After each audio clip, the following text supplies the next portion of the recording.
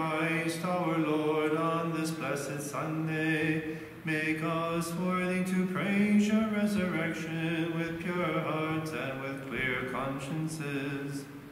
With all the children of your holy church, we glorify and thank you, your Father, and your Holy Spirit, now and forever. Amen. Peace be with the church and her children. Glory to God in the highest, and on earth peace and goodwill to all.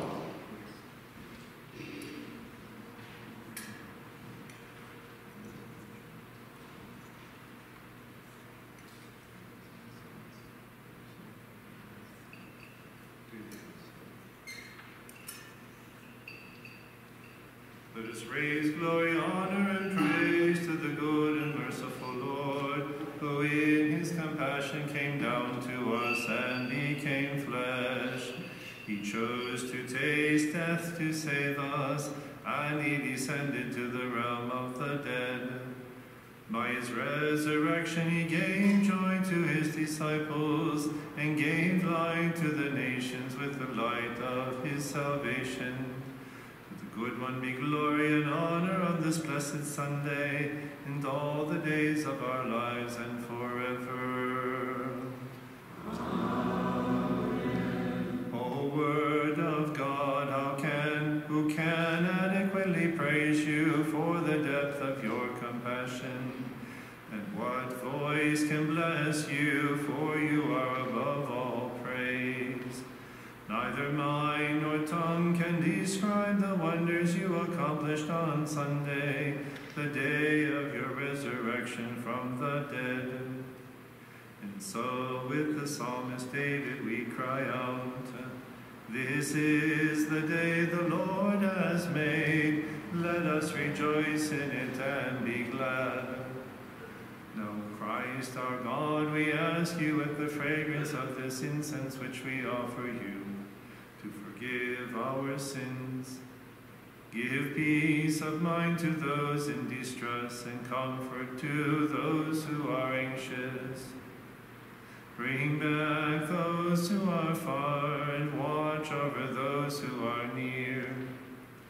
Guide the shepherd, sanctify the priest, and purify the deacons. Pardon all sinners and guard the righteous.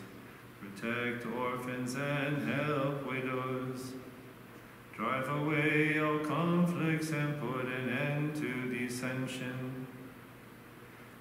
Remember the faithful departed and grant them rest in your heavenly kingdom, that with them we may celebrate that eternal feast. And we raise glory to you, to your blessed Father, and to your living Holy Spirit forever. Amen. On Sunday,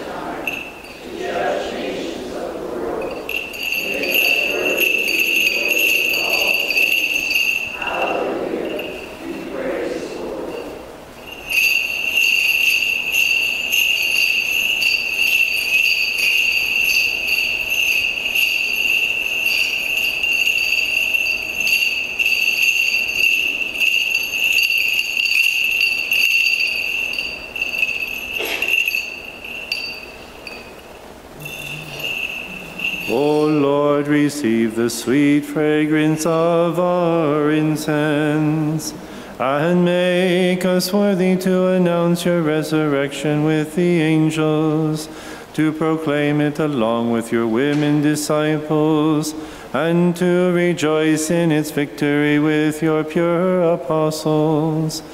And we raise glory to you, to your Father, and to your Spirit of holiness, now and forever. Amen. Kadishant Aloho Kodishant Hayalatono Kodishant Lomo Yuto Itramanai Kodishant Aloho Kodishant Hayalatono Kodishant Lomo Yuto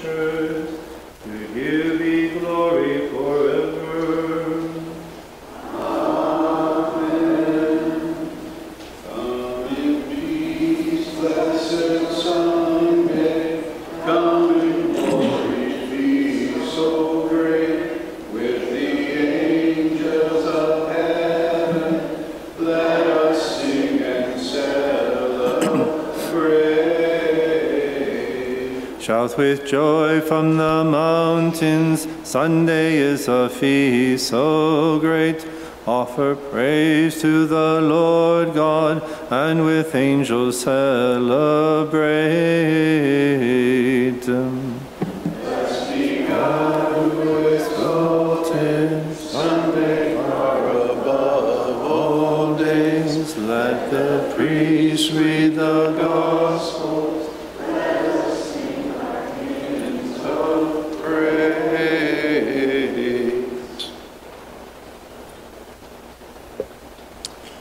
A reading from the first letter of St. Paul to the Corinthians. Glory to the Lord of Paul and the apostles. May the mercy of God descend upon the reader, the listeners, and upon this parish, and to children forever. Brothers and sisters, among human beings, who knows what pertains to a person except the spirit of the person that is within? Similarly, no one knows what pertains to God except the Spirit of God. We have not received the spirit of the world, but the Spirit that is from God, so that we may understand the things freely given us by God. And we speak about them not with words taught by human wisdom, but with words taught by the Spirit, describing spiritual realities in spiritual terms. Now, the natural person does not accept what pertains to the Spirit of God. For him it is foolishness, and he cannot understand it, because it is judged spiritual. The spiritual person, however, can judge everything, but is not subject to judgment by anyone. For who has known the mind of the Lord as to counsel him? But we have the mind of Christ. Praise be to God always. Alleluia. Alleluia.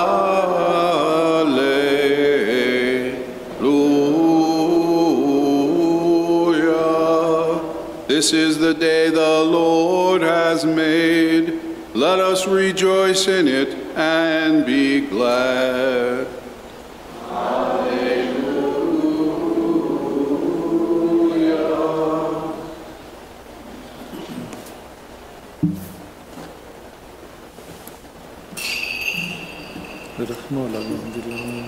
Before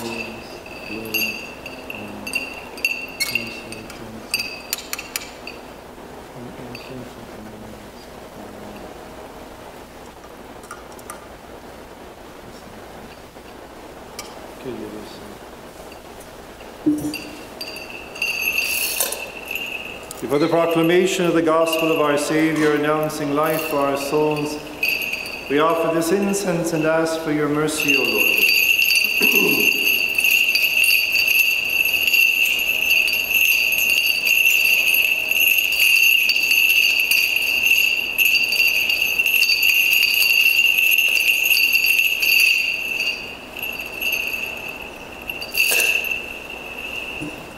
Shlamol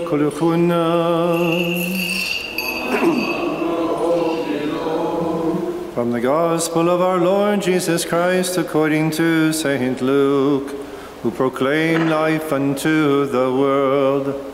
Let us listen to the proclamation of life and salvation for our souls. Remain silent, O listeners. The Holy Gospel is about to be proclaimed to you. Listen in glory and thanks to the word of the living God. The evangelist Luke writes, "At that very moment, Jesus rejoiced in the Holy Spirit, and he said, 'I give you praise, O Father, Lord of heaven and earth. For although you have hidden these things from the wise and from the learned, you have revealed them to the little ones. Yes, Father, such has been your gracious will. All things have been handed over to me by my Father, and no one knows who the Son is except the Father, and who the Father is except the Son, and anyone to whom the Son desires to reveal him.' And turning to the disciples in private, he said to them, 'Blessed are the eyes that see what you see. For I say to you, many prophets and kings have desired to see what you see, but did not see it, and to hear what you hear, but did not hear it.'" This is the truth. Peace be with you. Praise and blessings to Jesus Christ, our Lord and God, for giving us his words of life. Praise and blessings to Jesus Christ, our Lord and God.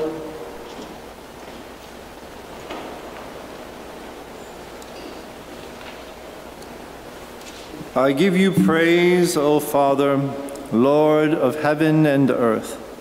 In the name of the Father, of the Son, of the Holy Spirit, amen. So this is chapter 10 of the Gospel of St. Luke. And there are a number of things that St. Luke covers that are not in the other Gospels.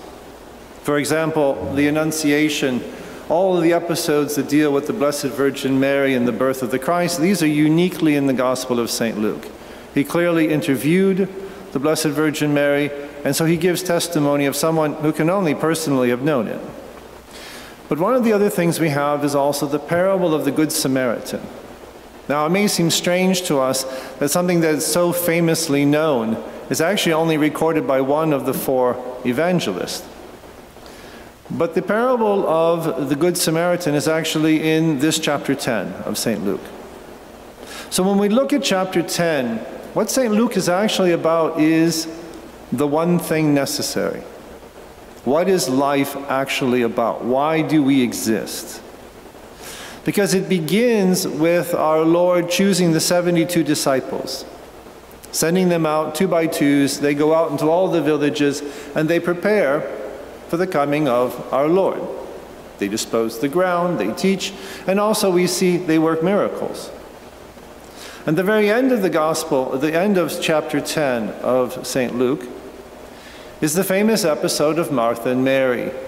And our Lord being in Bethany, and with Martha running around getting everything ready for dinner, and Mary is just sitting next to him, just listening. And so Martha's running around in the kitchen, she's trying to get things on the table, and Mary's just sitting and listening and learning from our Lord. The one thing necessary. Again, a very famous episode in which Martha just basically says to our Lord, why don't you tell Mary to get up and leave the living room and come and help me? I'm doing this all by myself. And we recognize a very human story. My cousin never does anything. She's always just sitting out there. Once again, another Thanksgiving, she's not doing anything. And yet, it's really not about Mary not doing anything. Mary's listening to the Word incarnate. Mary is listening to our Lord. So that's the difference. It's not just a Thanksgiving Day story or Christmas story or anything. Mary is actually listening to learn. She's not trying to avoid working, but she has chosen the one thing that is better, which is to follow the Lord, and she's listening to this. And our Lord doesn't rebuke Martha in the sense that what she's doing is wrong, but he does reorder her priorities. That's why he says to her, Martha, Martha, you're anxious for a lot of things. You know, you could almost imagine in parentheses, and your house is always lovely, and the meals are always wonderful, and you are an excellent hostess, which is why I always stay in your house when I'm in Jerusalem, because that's part of the story also, is Martha, Mary, and Lazarus, these two sisters and brother. That's the house that our Lord always went to when he was in Jerusalem. They gave him refuge, especially when things became very heated. So clearly he loves Martha, but he wants her to reorder her priorities. They're wrong. You should have actually have come to me and said, I am so profoundly jealous of my sister because she can sit and listen and learn, and I'm busy. But she doesn't say that. She's more concerned about the work. And this is why our Lord is reworking her priorities, the one thing necessary. And he says that Mary has chosen the better part. She's chosen the better thing. And this will not be taken from her. Once this meal is done and the dishes are cleaned, it's done, it's gone. Mary will leave this house edified and 3 steps forward in the spiritual life. It's not to say that the beautiful meal wasn't beautiful, but it needs to be put and judged in the place that it deserves to be, and not letting it surmount the one thing necessary, the better part, as our Lord says. And so that's the end of chapter 10. And the reason why I link it, this question of the reordering of our priorities, is we go back to the beginning, in which the disciples are sent out, 72 of them, sent out in pairs to go all around the towns. And they go in and they work miracles, they cast out demons. And they come back and they are so pumped. Because even the demons, even the spirits of darkness were subject to us. And our Lord listens and he says, yes, I have seen Satan fall from the heavens. And when he sends them out, he says, he who rejects you rejects me. And he who rejects me rejects the one who sent me. That's not what they're thinking about. They're thinking about, these are awesome powers. This is great. Wow. Everyone in the village knew we were there because this is terrific. And our Lord tells them, slow down. Remember, this is the beginning of the chapter. He tells them basically to slow down and not to rejoice in those things. Those are only means to an end. Your end and the purpose is to prepare for the coming of the Christ, not casting out demons. Casting out demons is just to dispose the ground. It's not the purpose. And that's why he says, you rejoice in these things, but rather you should rejoice that your names are written in heaven. Right? That your names are written in the book of life. And so again, he's reordering priorities in people's heads. Because we do this. We recognize Martha and Mary, and we recognize the disciples because we like things when they work out well, according to our judgments. But the Sacred Heart is always trying to rework our sense of priorities. If we are not a saint in the unitive state of mystic life, in which everything is submitted to God's will on a habitual manner, then we always have something in our lives that have to be reordered, set in proper proportion, judged correctly. And so there's a beautiful framing on this chapter 10 of the one thing necessary. And so when the disciples come back, he says, it's actually your calling and your name's written in the book of life in heaven. To be, as it says in our anaphoras, to be among the firstborn who are enrolled in the heavenly Jerusalem. Very beautiful imagery. But again, he's making them understand what is first in this. And that's the context in which we're told in today's gospel. And at that hour, he says, I thank you, Father, Lord of heaven and earth, that while you have hidden this from those who are learned and complex and well-educated, you have revealed all of these things to the little ones, to children, because this has been your gracious will. This is stunning, because you don't have to be brilliant or educated to have your priorities straight. In fact, sometimes being educated and learning is precisely what screws up your priorities. And so our Lord says this is God's gracious will. And you see again and again, he keeps saying, Father, Father, Lord of heaven and earth, Father, you have done this. And that's the second point that I want to bring from this chapter, is on fatherhood. Of course, it coincides beautifully with Father's Days today. But what is a father? We ask the question, what is a father? I mean, these days he's reduced to a biological donor of gametes. And hopefully that apparently in the mind of today's culture will eventually become excluded as being anywhere necessary at all. Who knows? But when we ask, what is the Father? What is he doing by revealing?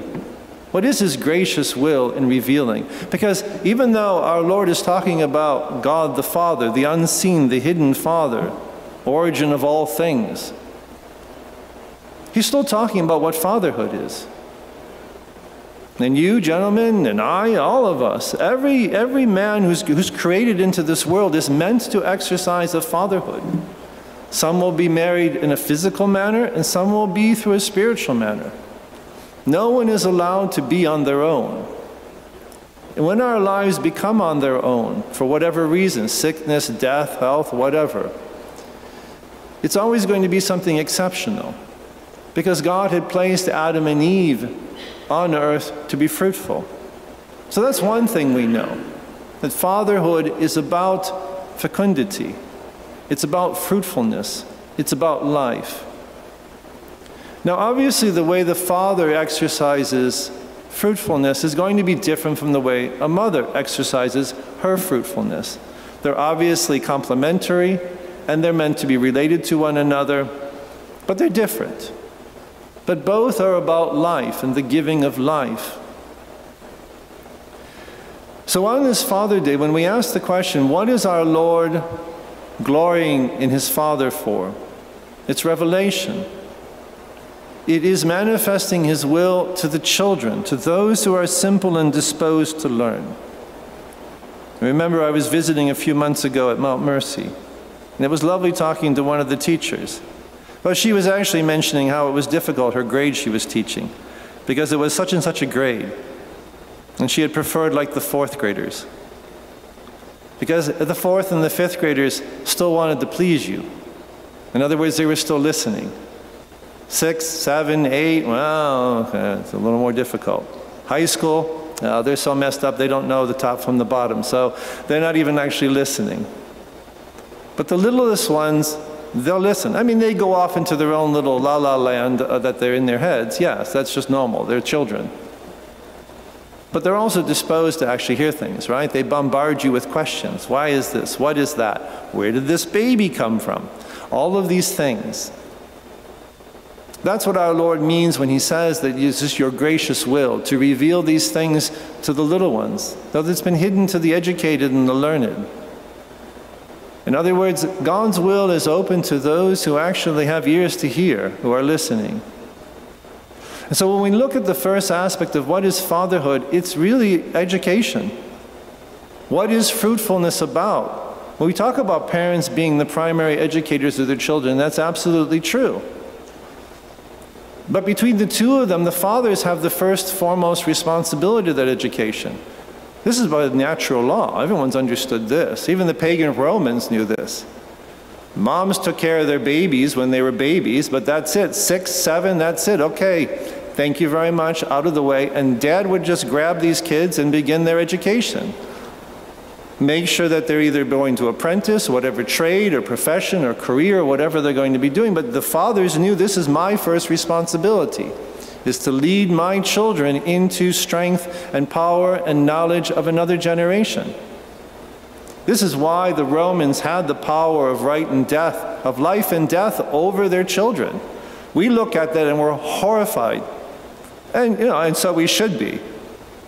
Of course, we have to also say that even for the pagan Romans, to execute or to sell off one of your children into slavery, you actually had to have a family council before you did that. That was the theory. You had to meet with your brothers, your cousins, and the other men before you decided and sold off that one extra girl you have. That's a horrifying thing. But the reason why I bring it up is, why was there such an intense power among the Romans? Is because they considered the Roman fathers to be the very center of the entire culture of Rome. And then if the fathers did not exercise their responsibility, you have a disaster in the next generation, and that is the collapse of the city. That is the collapse of the culture. That is the collapse of the community. And they weren't wrong in thinking that. But because they were pagan, things are exaggerated and they're twisted. But the idea that the fathers have an absolute responsibility to educate and to lead and to guide and to establish the next generation, they weren't wrong on that. We have a generation now of fathers who just sit around and watch video games, while their children just flounder all over the place. We now have 2 generations of young men who have no idea even what it means to be a man, let alone the responsibilities of educating another generation. This is very sad. And so what's the question when we ask, what is the first aspect of fatherhood? It's education, guidance, lead. The second part of it is they have to be consistent. Leading and guiding periodically is fine, but it's totally unhelpful if it's just on and off, or up and down, usually depending upon what my mother or my father's mood is in. This is a disaster. Because then the children don't actually learn, except to learn how to observe emotional states. And to learn, I'll ask this question of Dad because he's in a good mood, or he's in a bad mood, so I'll hide. That's a terrible education. That's a manipulative education.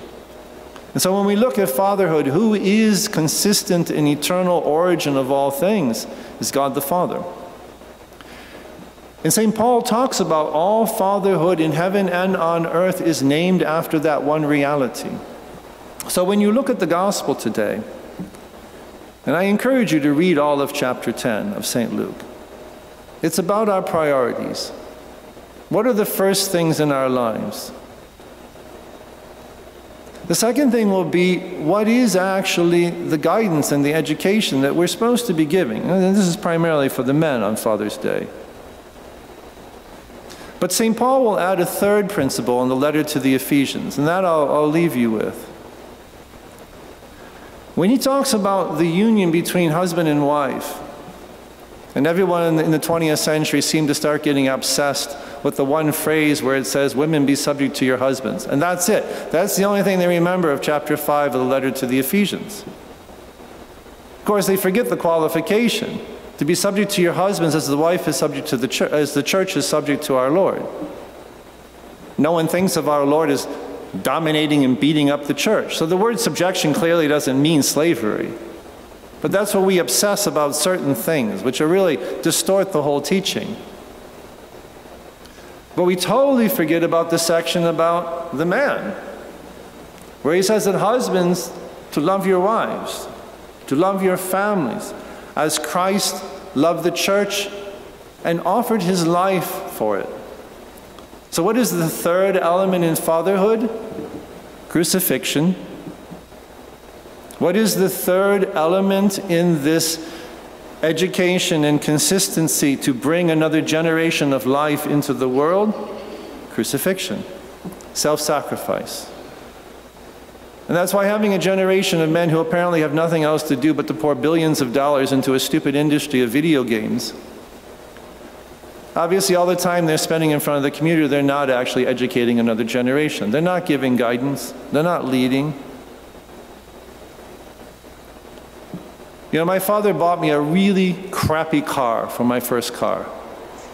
He spent $100 on it. It's 40 years ago, but. And at the time, when the car was new in the 60s, it was actually a very beautiful car. Buick Skylark.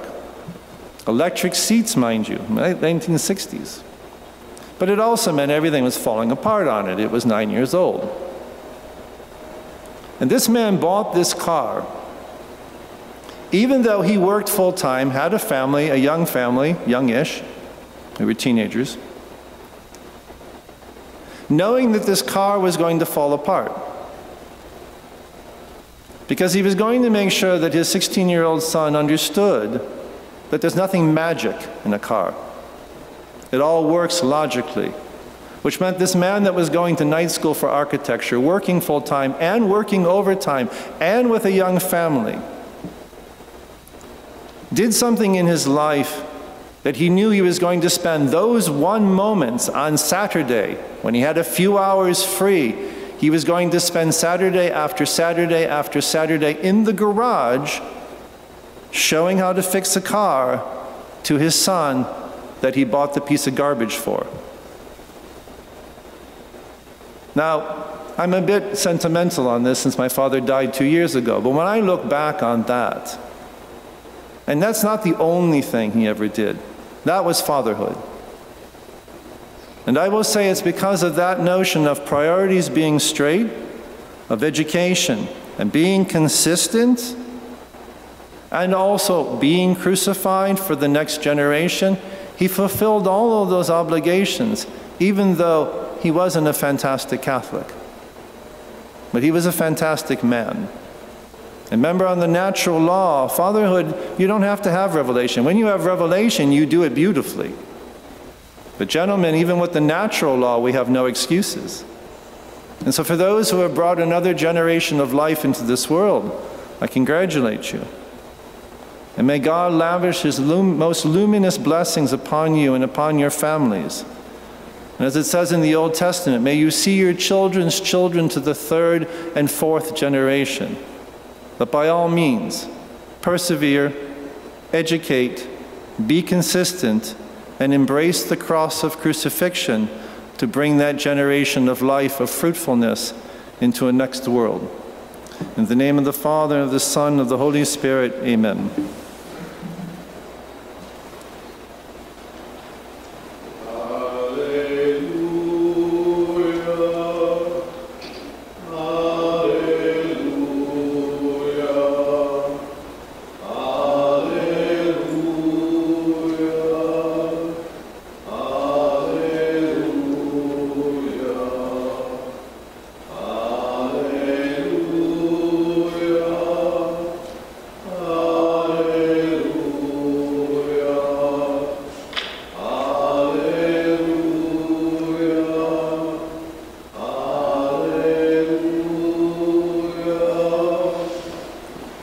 We believe in one God, the Father Almighty, maker of heaven and earth, of all things visible and invisible.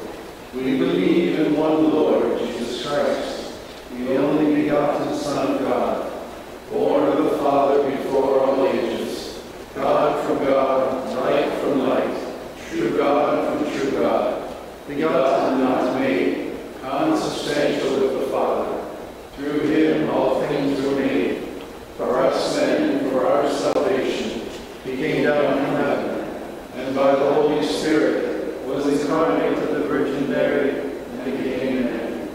For our sake he was crucified under Pontius Pilate. He suffered death and was buried, and rose again on the 3rd day, in accordance with the Scriptures. He ascended into heaven, and is seated at the right hand of the Father. He will come again in glory to judge the living and the dead, and his kingdom will have no end. We believe in the Holy Spirit, the Lord, the giver of life, who proceeds from the Father and the Son, who with the Father and the Son was adored and glorified, who has spoken through the prophets. We believe in one holy Catholic and Apostolic Church. We confess one baptism for the forgiveness of sins, and we look forward to the resurrection of the dead and the life of the world to come. Amen. Itelvot madem hedaloho, walvot aloho dem chadetayut, Weinem sugot aivoto, geulal baitoch vescudem chayaklo, od gode shochem.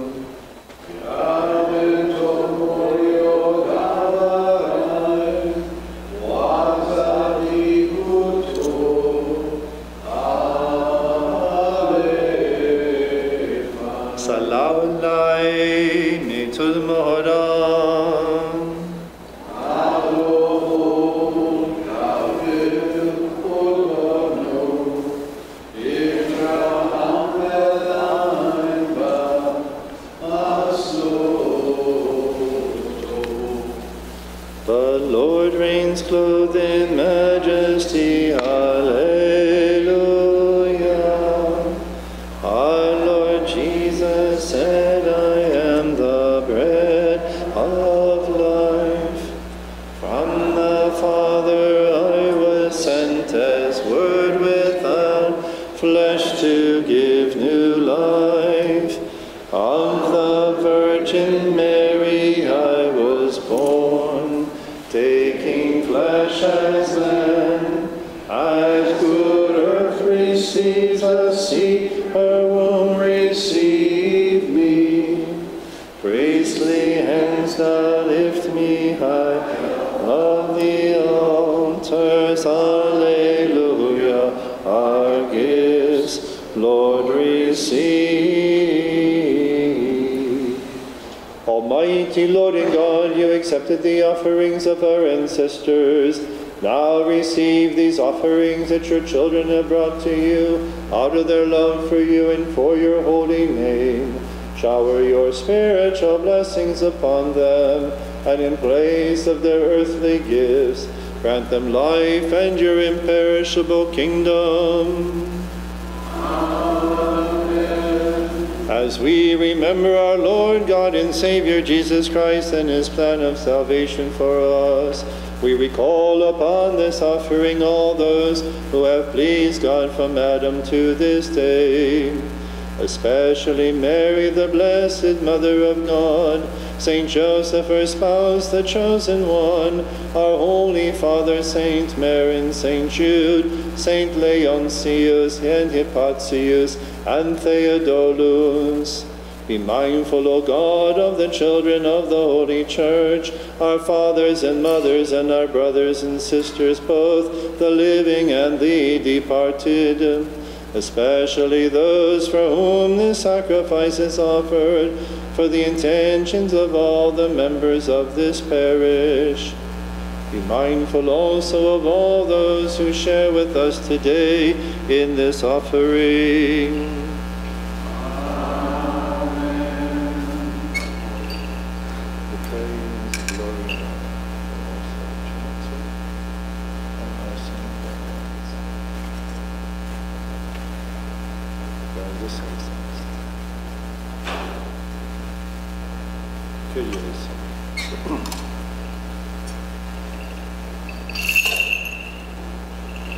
Amen.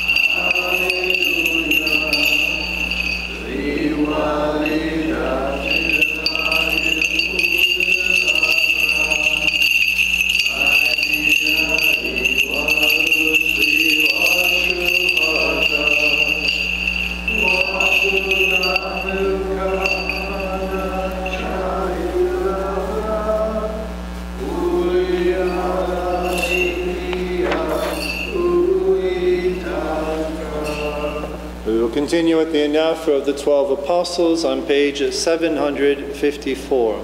754. Glory be to the Father, and to the Son, and to the Holy Spirit, now and forever. Amen. Merciful and holy Lord and Father, through your only begotten Son, you have prepared the spiritual banquet for us. Receive the offering of this unbloody sacrifice, and grant us the gift of your Holy Spirit. Make us worthy to give one another the greeting of peace with pure hearts and divine love, that we may raise glory and thanks to you, to your only Son, and to your Holy Spirit, now and forever. Amen. Peace to you, holy altar of God. Peace to the holy mysteries placed upon you. Peace to you, O minister of God. Peace to you, O server of the Holy Spirit. Let us give the greeting of peace to our neighbor with love and faith, which is pleasing to God. Peace, love, and faith.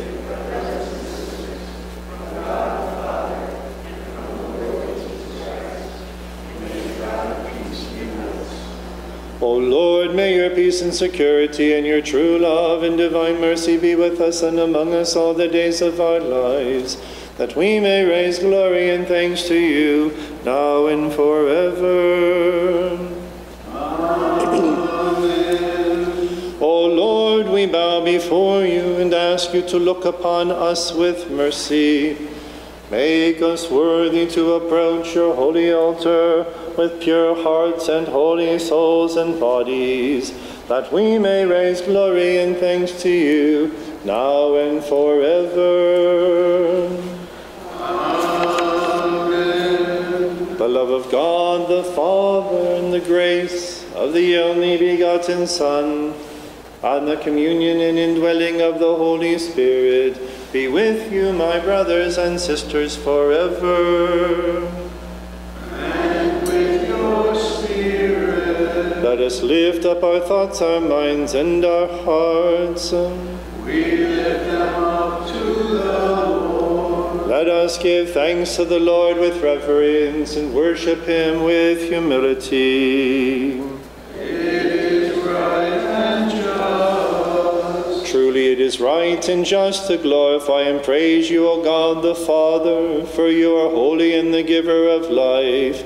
You are blessed with your only begotten Son and your living Holy Spirit.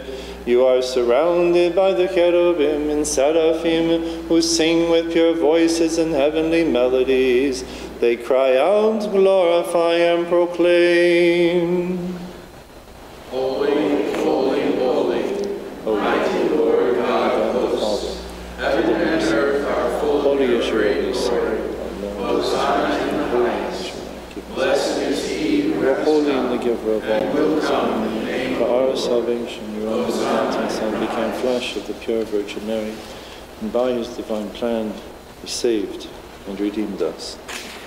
Kyrie eleison, وبيوم حضرتم خشوري لما بدخايم انصاب لحم بدا قولي شنطو وبارخ قادش وقصو يا بنت الميتا قارو مارا سابخ لمهنه كل خون هونو دنيتا فخرو ديلا دخلو فايكون وخلو ساقيم ميتخسيو ميتهب وصويا حامي وحايد القلم علمين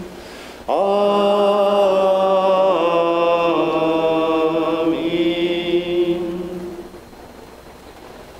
خوقنا الكوسا دمسيح من حمر ومن مايو بارخ قادشا ويا بنت الميتا قارو مارا سابشتا ومهني كل خون حونو tenito, demo dilan diatiki chadato, dachlo faikun wachlav sagiem, eteshedu metiheb, usoyon chambe wa hayin al alam alamin.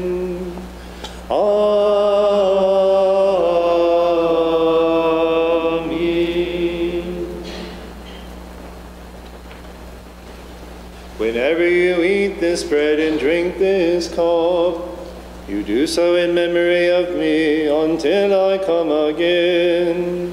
We remember your death, O Lord. We profess your resurrection. We await your second coming. We implore your mercy and compassion. We ask for the forgiveness of sins. May your mercy rest upon us. O Lord, lover of all people, we remember your plan of salvation, and we ask you to have mercy on your worshippers, and to save your inheritance when you appear at the end of time, to reward all people justly according to their deeds. For this your church implores you, and through you and with you implores your Father, saying, Have mercy on us, Almighty Father. Have mercy on us. O Lord, as we, your sinful children, receive your graces, we thank you for them and because of them. We praise you, we bless you, we adore you. We glorify you. We profess our faith to make it a life-giving body and blood, and to pardon, and to sanctify us. Have mercy on us and hear us. How awesome is this moment, O my beloved, for the living Holy Spirit descends and rests upon this offering for our sanctification. Let us stand with reverence as we pray. Manin Mario, Manin Mario, Manin Mario, Nitemor Rocho Chayu Kodisho, Onachen Alainu al Korbono Ono.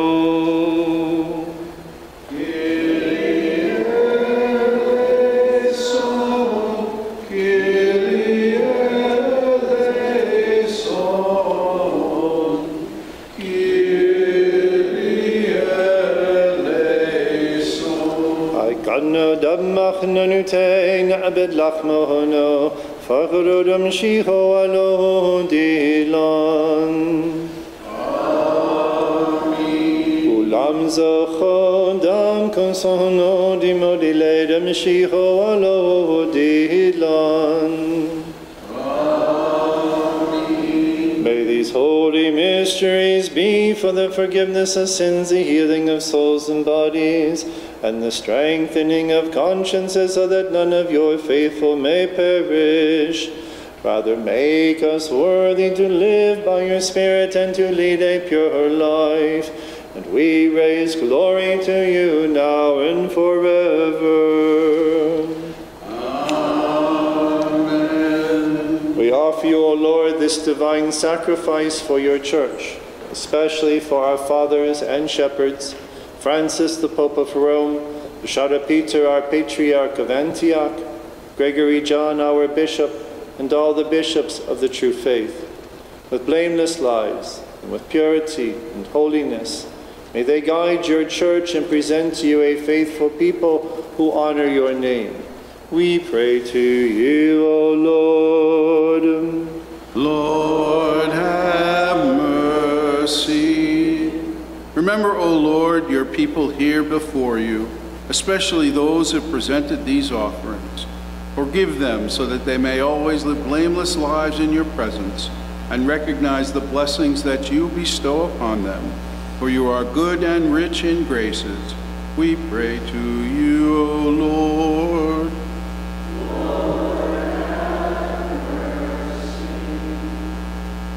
Remember, O Lord, civil leaders throughout the world, that they may stand for justice and establish peace.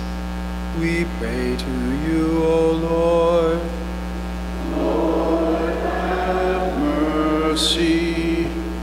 Remember, O Lord, all those who have pleased you from the beginning, especially Mary, the Holy Mother of God, the prophets, apostles, martyrs, confessors, John the Baptist, Stephen the Archdeacon, St. Joseph, St. Jude, St. Maron, and all the saints. Assist us through their prayers and make us worthy to rejoice with them in your kingdom.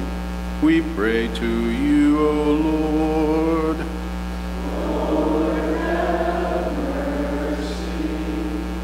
Remember, O Lord, the fathers and teachers of the true faith, who have endured sufferings for the sake of your church and your people.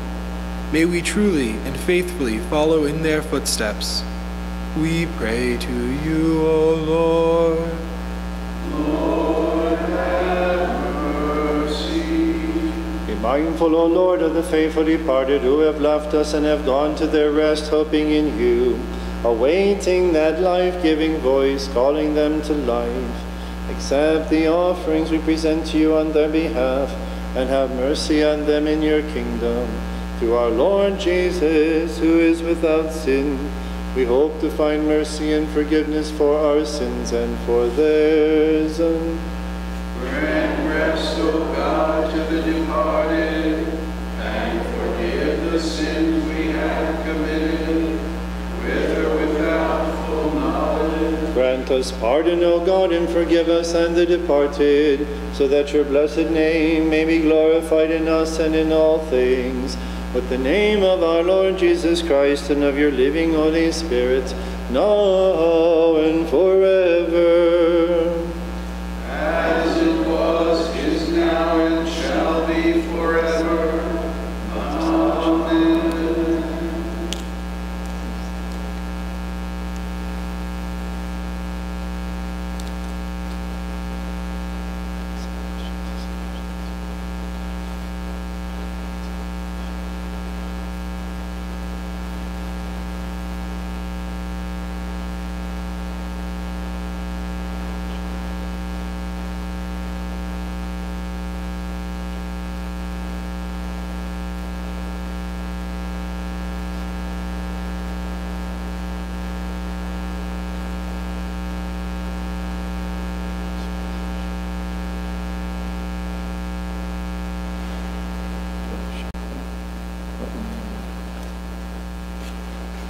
O Lord, you are the pleasing oblation, who offered yourself for us.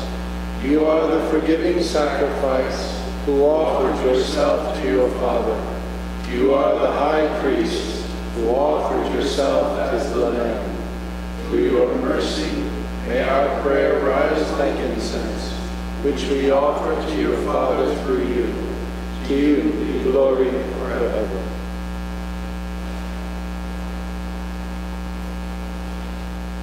Compassionate Lord, may we, your lowly servants, be made worthy to pray with purity and with holiness, and to call upon you, saying, Our Father, who art in heaven, hallowed be thy name.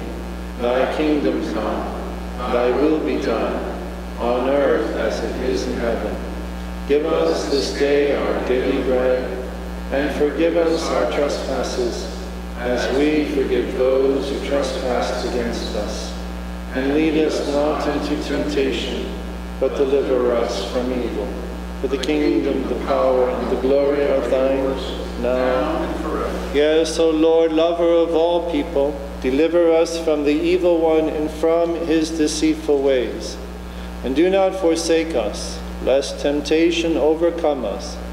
For yours is the kingdom, with your only Son, and your Holy Spirit, now and forever. Amen. Shlomo Elukul Chudnam. Bow your heads before the God of mercy, before his forgiving altar, and before the body and blood of our Savior, who gives life to those who partake of him, and receive the blessing from the Lord. O Lord, bless your faithful people who bow before you. Deliver us from all harm and make us worthy to share in these divine mysteries with purity and with holiness, that through them we may be forgiven and be made holy, and we raise glory to you now and forever. Amen. The grace of the most holy Trinity, eternal and consubstantial, be with you, my brothers and sisters, forever. And with your spirit. Let each one of us look to God with reverence and humility and ask him for mercy and compassion. Holy gifts for the holy, with perfection, purity, and sanctity. One Holy Father, one Holy Son, one Holy Spirit.